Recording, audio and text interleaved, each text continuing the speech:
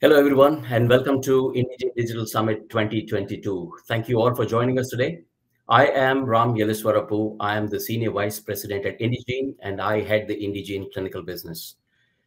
We have an exciting panel session today organized for you, and the topic is going beyond the keywords. What exactly goes into recruiting and engaging patients digitally? And so clearly, I think this is a very heavy topic. No one can deny the fact that drug development is a challenging process. Statistics tell us that 1 out of every 10 drugs that go into the pipeline for development successfully gain market access. And statistics also tell us that typical rate limiting factors are site selection, site activation, screening, and enrollment. Typically, getting past these hurdles is when good quality trial data can be captured, processed, analyzed, reported, and perhaps that could gain an approval. Over the last few years, on the back of the pandemic, we have increasingly started using digital transformation technologies and techniques. We started increasingly talking about patient centricity. Should it be a trial by trial approach or should it be a portfolio approach? What essentially are the insights we're gleaning from patients, and how do we connect the dots from clinical development to the commercial launch? How do we engage with these patients during the development timeline as well as in the post-approval launch phase of things? Joining me today to talk about all these and much more are a very interesting set of executives from the industry. We have representation from large pharma, academic research, and private-public consortium, and also from some biotech companies. With that, let me introduce our esteemed panelists here. Christina.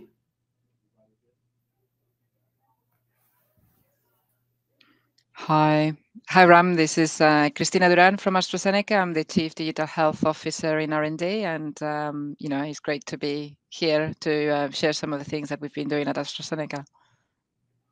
Thank you, Christina. Dr. Ashish Atreja. Hi, this is Ashish Atreja. I'm a CIO and Chief Digital Health Officer at UC Davis Health. And prior to that, I was Chief Innovation Officer at Mount Sinai Health System, engaging in digital technologies. So really excited to share the work and learn from all of you. Thank you, Ashish. Farrell? Hey, Ram. Thank you. Farrell Simons, I'm Senior Vice President, Trevi Therapeutics and Emerging Biotech. Thanks, Farrell. And then Nakul. Hey, Ram. Nakul Vyas. I lead the data analytics and innovation for Arcutis Biotherapeutics.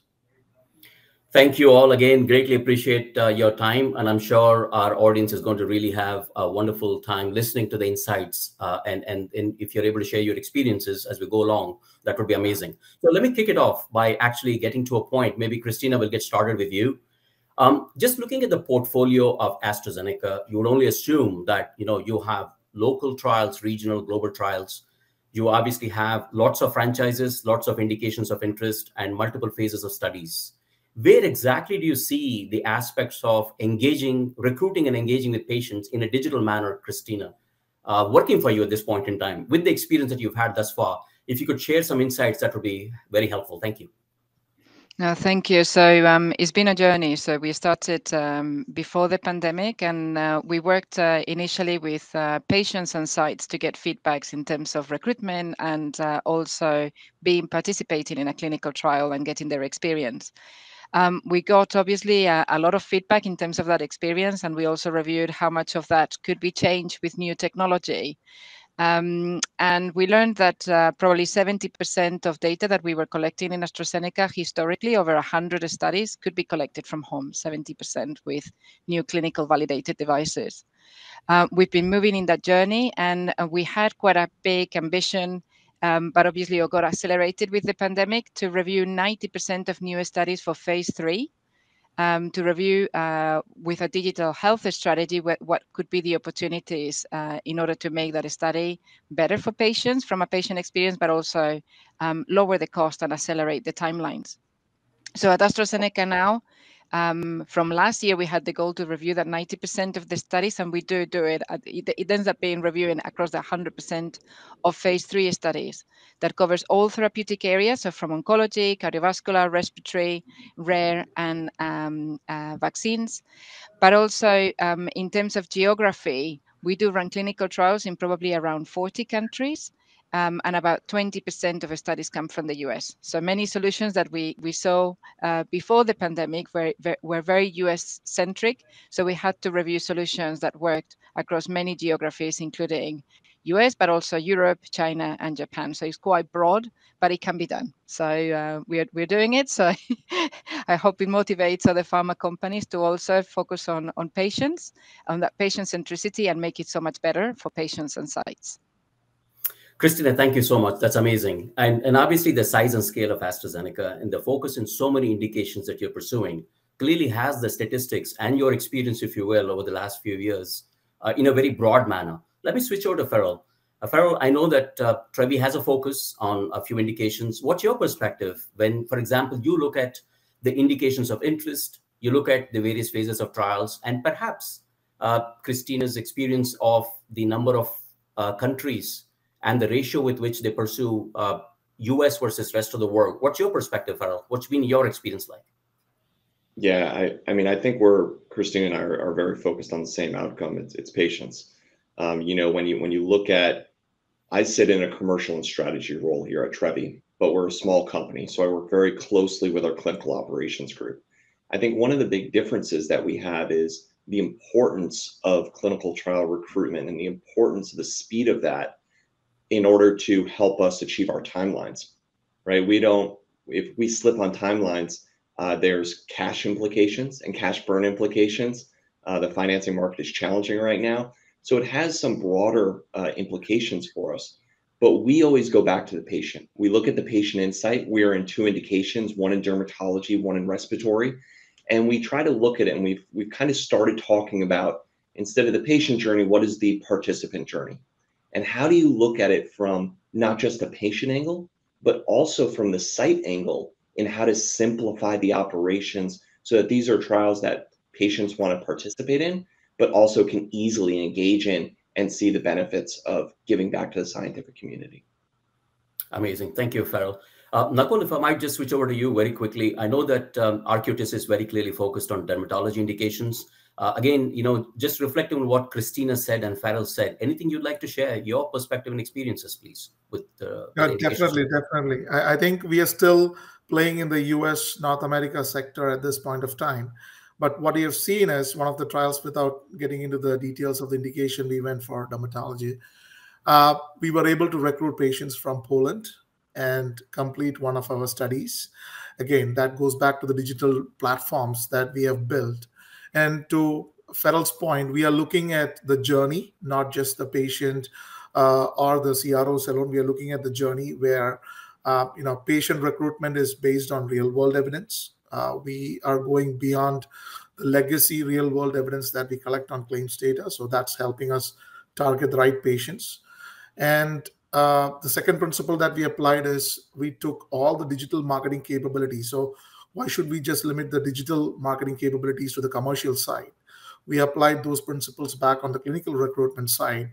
And the third one, to what Farrell added, is we were empathetic to sites as to what's the capacity at which they run and how do we kind of enable them to be more data-driven and data capture-driven versus considering this as a day-to-day task. So I think a couple of factors there where I think we are probably slipping into the decentralization part also. But I think what has helped us is that applying the principles of commercial digital marketing strategies with real-world evidence and being empathetic to the sites has driven a lot of value for some of our trials. Thank you, Nakul. And Ashish, I know that it goes beyond GI where you may have a certain focus, but you're such a huge proponent, Ashish, of use of digital technologies. And then again, when you look at a complex therapeutic area like oncology, right? Can the aspect of recruiting and retaining and engaging patients be looked at differently? And so from your point of view, Ashish, what's been your experience as you cut across, let's say, beyond a smaller range of indications and cut across a wider range? Absolutely. In my role at Sana and now at Health, part of my role is to support the researchers across US Health and at UC Davis Health, part of UC system. Actually, in fact, we're one legal entity with 5 other health systems where 10% of all NIH money come. So 10% of all NIH productivity is from UC system, and 50% of transplants happen here. 50% of money in California and research happens in UC system. So it's a very big research enterprise.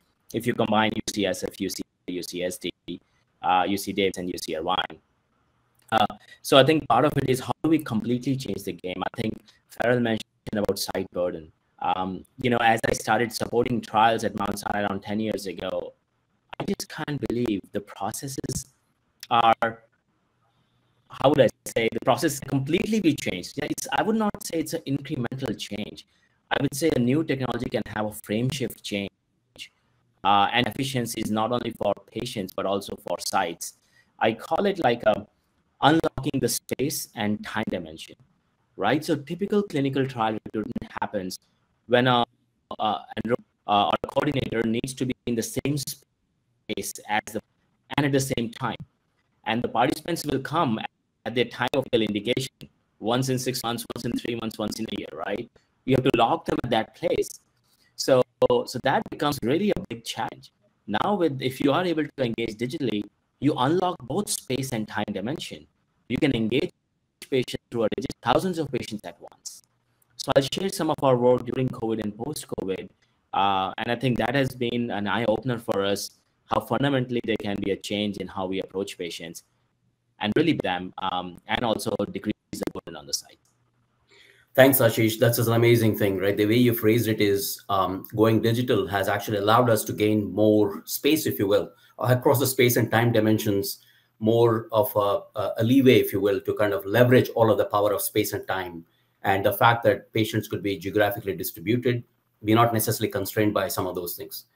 And if I kind of quickly switch over to, for example, the next topic I wanted to just quickly poll you folks is, Indegene has a consulting arm called DT Consulting. Over the last few years, we've been running these surveys very effectively, and it's almost like an N equal to 100 kind of a sampling, if you would, that we contacted research sites around the world, and some of these questions that we posed have yielded these results. I wanted to just put this up just so that everybody could get a chance to look at it. So what you can see on the left-hand side on these bars is from Feb 2021 to, let's say, Feb 2022, there's been a marked improvement in terms of digital technology adoption from 57% going up to 81%. While there's perhaps no surprise in here that we see that on the back of the pandemic, sites have adopted digital technologies for sure. The same respondents actually told us that the ability of them to convince the patients to switch to digital technologies was a little bit not up to the mark as to what they would have expected. In other words, it kind of fell short of their expectations of the switchover of patients to digital technologies. So clearly, I think there's a need for the right tools. The funding support has to exist. Training has to be accompanied alongside. Maybe I'll start off with probably Dr. Ashish this time, just to kind of see if you could show us or at least talk to us a little bit about your experience in terms of digital technology adoption by patients. How has it been measured? What was rolled out, so on and so forth, Ashish? It'd be helpful. Yeah, happy to. And I think one of the biggest learnings we had is we normally the technology part, which is very important, the usability of it and what we are presenting. But we have a great way of measuring patient motivation, right? So part of it is, patients may be completely different motivated to be participating in one trial versus other. And I'll give 2 examples to kind of anchor it. One is if you can show us, during COVID times, we were right in the middle of the pandemic in New York City. And we were getting so many patients about what to do if they get COVID. This is just the earliest phase of the COVID. And we actually jam-packed phone calls. We could not entertain any more phone calls because we were busy at Sinai. So we had to actually get our medical students to take the calls, and we ran over all our medical students. So we had to set up a bot. So patients can approach us and the bot can answer questions. And if they want, we can enroll them into a monitoring program.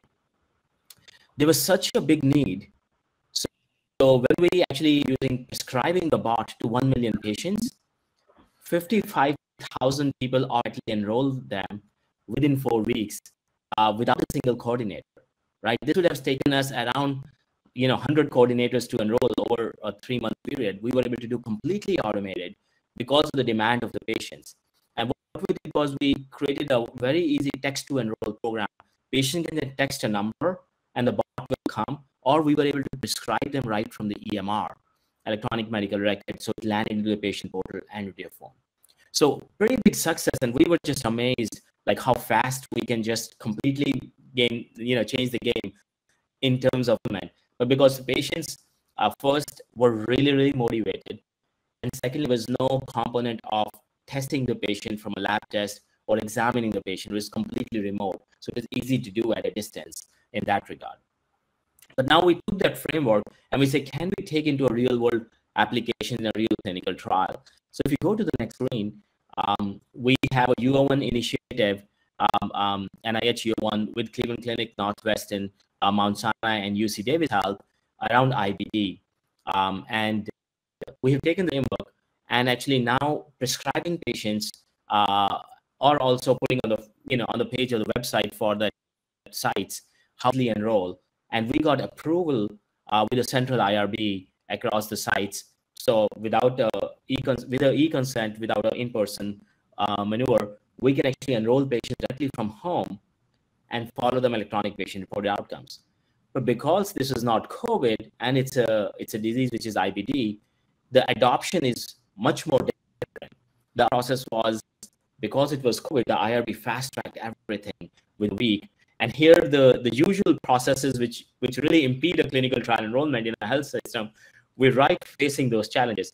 So it's the same technology, in fact, better technology. The use case is different, and it's post-pandemic phase. So we're getting back to some of those friction factors we typically see, the site burden factors. So we've been able to enroll now 78 patients over 2 months, which is still faster than any other thing we would have done. And we are hoping to enroll around 500 patients. But just showing it's not the technology alone, it's the indication and the patients, but also the site burden and the site processes that limits the adoption in that regard. Brilliant. Thank you so much. Just to close, the patients were super happy. They said the best part of actually participating in is enrolling seamlessly into clinical trial. So we do get benefit from the patient, but it's other burdens which limits us. Very well said. Thank you so much for sharing these learnings, Ashish. Greatly appreciate it. Farrell, let me switch over to you. Again, you mentioned about, obviously, the focus being respiratory and dermatology. The fact that earlier I presented some statistics about sites having a success in terms of digital technology adoption, patients may not be following through alongside, and to what Ashish just presented, a COVID example or a use case as well as an IBD. What's been your experience in terms of the patient populations you're dealing with, Farrell, and their adoption of digital tech? What's your perspective, please? Yeah, so I think it gets back to personalization. You really have to look at the demographics of the patients in which you're looking to serve, right? And so we have two very different demographics. We're in one indication in prurigo nodularis, the dermatology indication, which is a younger demographic. And therefore, we have less concerns about maybe some of the patient-reported outcome measures, outreach being occurred on mobile devices. In our idiopathic pulmonary fibrosis and chronic cough trial, this is a much older demographic. The average age is about 70 to 75. And therefore, we're looking at what is the right digital tool. Do we not use a mobile device versus an iPad when we look at trials, but also through clinical trial recruitment, making sure that, I think, Nakul, as you nicely said, using the commercial vehicles in the clinical trial setting and recruitment setting, but making sure they're personalized and appropriate for that demographic. It gets down into something just even as simple as font size sometimes, so that they can appropriately read, understand, and comprehend the information in order to advance with recruitment. Thanks, Farrell. And so, Nakul, Again, your focus on indications within dermatology. What's been your experience in terms of patients responding favorably to adoption of digital technologies, please? I think we had mixed experience, but we learned from the first iterative way. Number one is, as Farrell told, segmentation is critical. Knowing your patient, knowing where they come from, what's their background, what's their behavioral patterns, absolutely important. So we did the segmentation, and once we do the segmentation rightfully, I think we are able to reach them at the right point of contact. Right now, the second part of the journey where it became much more interesting for us is uh, it's beyond segmentation. When patient had some inquiries or had some questions, how quickly could they reach back to our agencies or CROs? And that's where we instituted what Ashish was telling. We started off with a chatbot program, though it was partially managed with virtual assistants as well as people on the phone. But I think it was based on the digital capability and savviness of the patient. Once they got recruited, they had a few questions to which, sometimes we channelized through chatbot, sometimes we went through, a physical person answering the call. But I think it goes back to segmentation ultimately. Can a person follow the instructions quickly through a digital mode? The other important aspect, keeping all these segmentation and digital capabilities aside, I think there is a touch of social element that also played in favor of us, is because we started building communities much ahead of our phase 2, phase 3 clinical trials, which actually, I mean, I can talk openly about it. It's seborrheic dermatitis. Was no community for them. So building a community and then making and building a lot of awareness of what are the possibilities, what are the resources available. I think that also helps. So it's different facets, but I would begin with segmentation and then look at where do you kind of begin your journey with based on the age group or based on the digital savviness. Great. That's amazing, Nakul. Thank you for sharing that. So, Christina, over to you. Given what we just heard, right, it's obviously very important to study the patient demographics, the segmentation that Farrell and Nakul talked about, the aspect of leveraging real-world data, and then using the insights from that to be able to design better so that ultimately the engagement or the quality of engagement with patients. And I also heard one other thing, which is create the communities and just leverage the tools and techniques on that would be typically utilized in the commercial phase to try to personalize those in some ways or customize those for R&D experience, if you will. So a question for you is, obviously clinical trials have been ongoing for a long time. There are an incumbent set of vendors and CROs that have been steadily doing this work for a long time.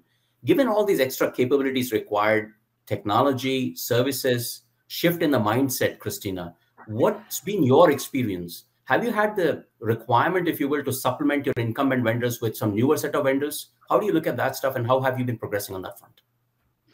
Yeah, so there is obviously a huge number of suppliers, both in terms of to support a clinical trial in a traditional way, but also in a way, and it's linking to some of the data that you had on your previous slides. There is plenty of digital solutions to support a clinical trial separately. So you could have devices that support that data collection from home, or e-consent availability, or a PRO electronic. Now, if you do it in a separate way, then the experience from a patient perspective and from a site perspective is dreadful. And that's why you probably got the feedback that you're getting, that yes, they're using more digital tools, but it's not better. It's more complex, or they're not seeing that experience improving, etc. So what we are doing at AstraZeneca is looking at, if you really want to improve that patient experience and that site experience, how do you unify that experience into one? So you don't end up with a suitcase of digital devices to the patient. Here you are, you're in the clinical trial. You sort it all yourself with 5 apps for these devices and another app for here. So it's just unifying that experience. So we've been working not only with the different suppliers, but also to develop solutions. So for one clinical trial, there is one app for the patient that unifies that experience for the patient. Which visits do they need to do? What's going to be done in the visit? Would that be at home or at the site? If they have a device, it's not a separate app, it's also connected to the same, so they don't need to work out for each of the devices or each of the solutions a different mechanism. So it's all unified into one. If they have to provide symptoms again, it's in the same solution, and it's all connected in terms of the assessments that they have to be done through the clinical trial. So yes, there is lots of different suppliers and different people that need to be involved, but it's how do you connect it all together so you can improve that experience. Now that takes, obviously, we now have a solution that works hopefully by the end of the year in 40 countries. So we are already in 31. So we're obviously making sure that it does work in terms of unifying that experience, whether it's in China or the US, and it's obviously you need to get is very different data regulation depending on which country you have to be based. But actually the feedback that we get from patients participating in clinical trials, regardless of the country, is very, very similar. So unifying that experience and making it simple is what it creates the additional value. So you don't need to do all the engagement of patients to join and then they drop out because it's a terrible experience. It's how do you engage them to come in and stay in, because it's just so easy to participate as well. So I would say it's both. It's obviously working with many different parties, but also how do you unify it from an experience perspective as well. Brilliant, Christina. Thank you. So clearly, it's not a one-size-fits-all mechanism, right? Every experience, every indication, every interaction is valuable. And so, Ashish, over to you. You mentioned something about obviously reducing the burden on sites. Obviously, we're not just talking about patient centricity, but site centricity. And Christina talked about bringing down the number of tools and technologies, perhaps making it easier and simpler, if you will, for patients to use tools to be able to engage better. Same thing with sites as well. Given the volume of work that you've been engaged in, Ashish, what's been your experience, in terms of what Christina said, compare and contrast? No, it's amazing, and Christina, we should be talking because we have this mission of converting UC into a digital and data first organization, right? And there's this concept of digital front door, which is basically in the clinical world that you want to, or in the consumer space, you want to amazing experiences on a digital side, but they all connected together, right? So we can allow the person from one point of contact to others. So we are working on completely a unified, we call it a digital Davis platform. We can enable unified journeys of patients across different service lines on the clinical side. And the same toolkit we are now using from the research side, because I see the clinical and the research side as two sides of the same coin. You just change the logic and you are able to guide them through a research journey with the automation built in. One of the things that's very central to us is integration electronic medical record. So I work with ONC on saying how we can actually enable Firebase API intersection, right? So we can automatically screen the right kind of patients or use NLP to find them and then engage them of the interest in, in the participation. So there's something we can do by mapping to the enrollment criteria with the labs, the medications, physician notes, and kind of enroll them. I do feel it's a journey. Because of the size of it enormously, you can't conquer the entire space. So our approach has been, what are the touch points we want to give for everyone, every patient, and then how do we work with every single service line or specialty now to go deeper? So having a horizontal platform approach, completely cloud-based with a data connection to Databricks as a unified layer, going deeper per service line, which is kind of similar, if I can say, from AstraZeneca, thinking of a platform and then having clinical trial and having the experiences in every clinical trial separately and being very rigorous about it. Thanks, Ashish. So Nakul, Farrell, over to you both. Maybe we'll start off with Nakul. So I think you heard Christina talk about obviously a larger portfolio and trying to really understand, giving this very unique experience, right? Touching both patients and sites, keeping it simpler, rolling it out, learning the lessons learned. She talked about 31 countries against a 40-country target into which they're rolling out. So a lot of lessons learned, and I'm sure they can scale on the back of it. But given the portfolio of your respective companies and the focus, how do you view this? For example, it starts small. Do you think that you are much more nimble and agile to be able to take this, the digital shift, if you will, and bring in those efficiencies and effectiveness much faster in an organization of the size of yours? What's your perspective, Nakul? Yeah, I think Yes, definitely, right. I think because we are starting small and focused in probably 2 or 3 indications, the opportunity lies in how agile we can be. But I think there is a legacy trust factor too that needs to be kind of won over with this digital. So we have a team that is experienced. On average, it is 35 years of experience in the clinical space. Uh, and then the kind of sites that we have to kind of go after is beyond the US as well. So I think what we have learned, especially for the second indication trial that's going on, is that using digital capability is good, but I would take inspiration from what Christina told, is how do you bring that seamless journey between a patient and the site, and how do you remove those roadblocks between sites and the patients. And for that, taking inspiration from what Ashish told, we had tried out, still in the experimentation phase, we have tried out I call it as automatic data capture mechanism, where sites don't have to spend time recording all those evidences. There is a way we have templatized few things with the sites so that they fill in few things and the data gets automatically captured in a central repository. And we are experimenting few API based approaches as well.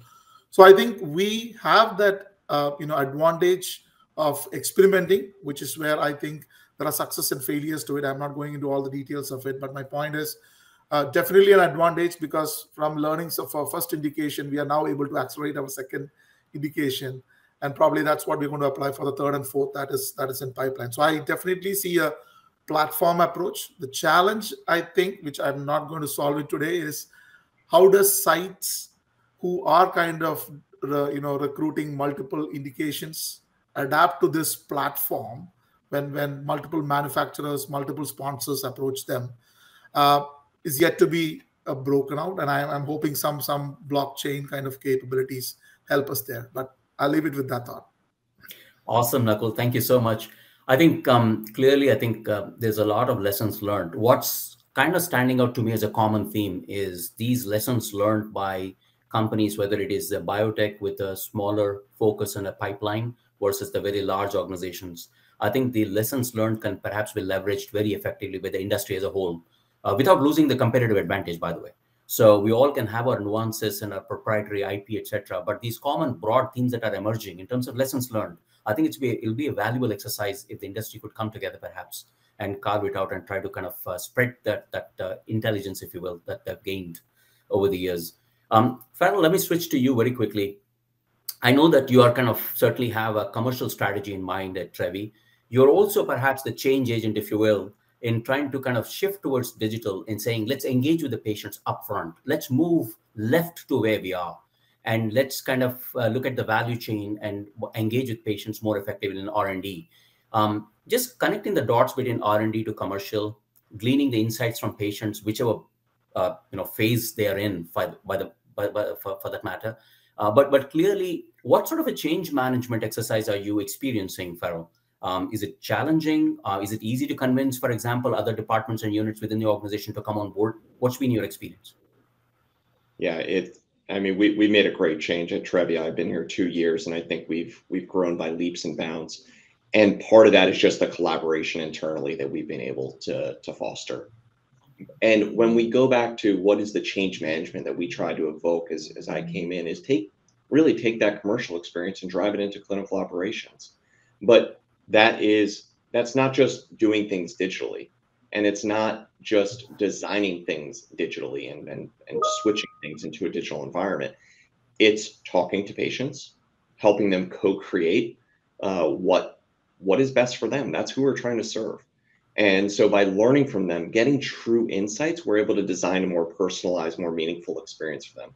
I think when we look at how do we change digital and clinical operations and how we've done it, it goes back to the test and learn and fail fast principles that I think everybody has learned over the years, right, and progressed. We do something, we make sure that there are measurable metrics in which we can measure ourselves against. And when we adapt and change, we change fast. And I think that's a nice nimbleness that we have at Trevi and that we're able to employ in our future studies. The one thing, Ram, that I will say that is unique about other emerging biotechs, When you get earlier in the development cycle, you normally don't have commercial on board by that point. And so there's a unique dynamic that goes on that clinical operations don't necessarily have the benefit of having that commercial insight or the commercial way of thinking. And so I think that that's a gap that needs to be filled within emerging biotech. Great. No, thank you so much, Farrell. I guess I would say that if any of you have any closing thoughts for this session, what we'll do now is probably switch over to the questions from our audience. But before I do that, Christina, anything that you would like to kind of add to what you've heard thus far? No, I think we are all aligned in terms of what we've heard, in terms of the importance to listen to patients, and I totally agree with Farrell. It's not just digitizing the process; it's making sure that you involve the patient, not only on the problems that they face. You not only involve them in the solution. We actually test the solutions with them and make sure they gave us the idea, they develop it with us, they test it, they tell us if it works, it doesn't work, so then we can make it even better as it goes live. So it's just having that engagement all the way through. From patients, so that patient experience and site, to me, is the core of what we're trying to improve and make better. Yeah. Brilliant. Ashish, anything from you before we switch over to Q&A? No, this is great discussion. I think because it's not only what we do, but who is the person who patients trust, hear from. So that's why we have found that the physicians who engage with their patients, they are able to recruit that regard. One of the things we are betting on is automation behind it. Once we know this is working, how do we automatically nudge the patient? Automatically get the data part, and how do we make it as an enterprise-wide capability? There's fascinating kind of development in that part. So I see both the experience part and the automation part kind of allowing us to kind of really double down on the outreach to the patients. Great. Thank you so much. So the first question from our audience, if I might just put it out there, and I'd like to see who would want to go against or try to respond to this. So basically the question is, how do you measure success in this so-called digital transformation and the shift towards identifying, recruiting, and engaging patients in the digital world? How do you measure the ROI? How do you measure success? What sort of metrics or KPIs is your organization thinking about it? Anybody?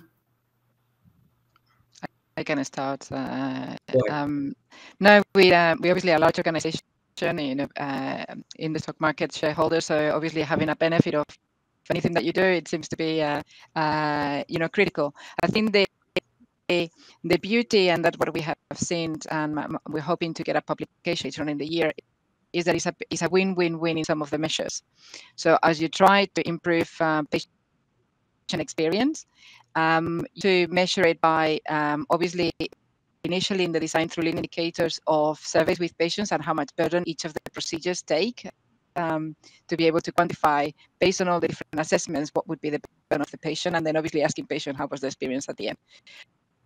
But as you improve patient experience, seen is that you can get a win-win-win in all the other measures. So if you eliminate a lot of the procedures physically, you can also help to reduce the cost as you collect a lot more data digitally in a more regular basis. You don't need as many patients, you don't need as many physical visits. So you end up having the patient experience. You also get a lower cost, and we've seen some studies at 30% lower cost based on being able to remove quite a lot of inefficiencies.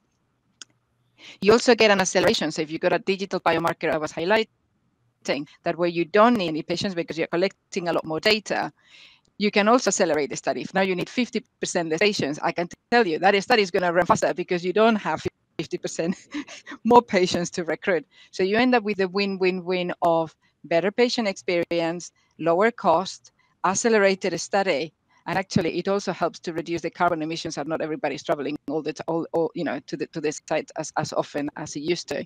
So it's a win-win-win, and that's how we measure it. How much is the patient experience, the timelines, the cost, and since this year also the carbon. Great, Christina. Thank you so much. That's just fabulous to understand that obviously we are collecting more data, but leveraging and analyzing the data is allowing us to do better, perhaps with fewer resources. If I were to summarize quickly as to what you said, that's amazing. So very quickly, Nakul, any thoughts on your on this particular topic of saying what are the KPIs? How do you measure the ROI? What ultimately is success as defined by your enterprise? And are you measuring it at this point in time? Because that will lead to change in the organization, right? And the SOPs and so on and so forth. But any thoughts? Yeah, definitely. I think one of the things, and it's I am thinking it is some experimentation that we are doing. But adding on to what Christina told, I will not repeat some of the things. But one of the things that we are doing is we are calling it as an experiment framework measurement. So basically, we are putting all the experiments that we are doing and putting an index of success and failure to it. So all the failures are also measured as good outcomes for us in terms of the digital experiments that we did. So that's one indicator that, so number of failed attempts and number of transformations that we do in the next iteration is one key metrics that we track in and we call it as clinical trial experimentation framework. But that's one thing which we track to see what are the learnings that we do to move from point A to point B. The other aspect which we are doing is, as she rightfully told, is biomarkers. But I think what we have done is we have kind of seamlessly merged with the commercial world, where patient education adherence, evidence of that is taken from our clinical trial phases, and vice versa. The adherence and the biomarker results are passed on as phase 4 to clinical trials and R&D. So I think the biggest thing what I learn is, as part of this journey, is what's the loyalty and trust that we are building with patients, be it from the clinical side or from the commercial side, because I think both the ends can lead to the right engagement if we do it the right way. So I think those are the two measures which I will add on. Is one is an experimentation framework, which indicates whether we are progressing in the right way. Another one is patient loyalty or trust factor. Now, it's not a simple formula that you put and arrive at the lifetime value of a patient. I'm not denoting towards that. My point is, how are you using the learnings from clinical studies for better patient education and adherence, and vice versa?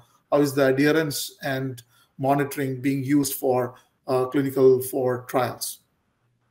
Thanks, Nakul. So one more question, Ashish, maybe I'll just direct this to you. The talk about digital transformation, the whole concept of should it be fully decentralized or should it be a hybrid or fully centralized, it all starts with the protocol. So the question is, where do you start for us to realize the complete value of the development pathway? Shouldn't the protocol be constructed, which then means shouldn't the inputs from the patients be incorporated right there? And that will lead to everything downstream to be designed and conducted in the proper manner. Any thoughts in response to this question, Ashish? No, absolutely. It's a great question. I'll briefly answer the efficiency part and the ROI part and come to this. I think one of the most hidden part of ROI, at least from a site lens, is the coordinator burden, right? And so we need to address that as well. And what we showed with the COVID bot, we were able to have 100 coordinators work for 60 days would have achieved the same outcome as we were able to do through automation. So I think that's a hidden bond. That's why sites are really very slow, because they can't recruit coordinators very fast, and the same coordinator is just doing inefficient processes. So just as we go forward, we need to keep that in mind. I think with respect to protocol, I would go even Ram one step further. And I was advising few kind of a pharma in that regard. And we thought that even the protocol can be changed based on what is possible. So one part is to say this is the protocol and how you can go to a hybrid versus centralized. The other part is, as you start using more and more technologies, you can say even the protocol does not need these many visits in person. So I think even the ideation part of the protocol can completely get changed, and you can actually let go many of the in-person visits and maybe have one at the start if examination is required, one in the end, while the rest of it can be done through telehealth if there is a person that's required. So and then some do not. You cannot have fully decentralized trials. You have to have a component of physical, sometimes during enrollment and sometimes for checkup, and that's okay. But I do believe, and what Christina was saying, if there's a lot of technology stack and there's a lot of experience, you can envision a majority of the trials going route, if not completely decentralized trials, with major efficiency, right? Yeah, Ashish, no, thank you so much. I just wanted to, as the clock's winding down, I must take a moment here very quickly to thank you all. Obviously, this is just the beginning of perhaps a much larger conversation. I kind of sincerely appreciate you all taking the time to be on this panel session with me and the audience. Thank you for sharing great perspectives and insights for IDS 2022. And to our audience, stay tuned for the next session that's coming up. And by the way, this conversation will continue. So thank you all to the panelists on this session. Thank you.